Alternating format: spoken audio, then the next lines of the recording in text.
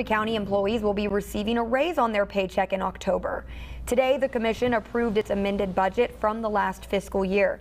Part of that budget accounts for Henry County giving their employees an 8% cost of living raise due to economic challenges like inflation.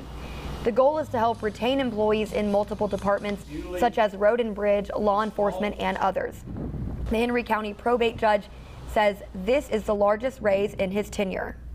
What we can do is give good working conditions, good benefits. So they're a little tough in road and bridge. I think you heard our county engineer today say that we're a little bit short-handed.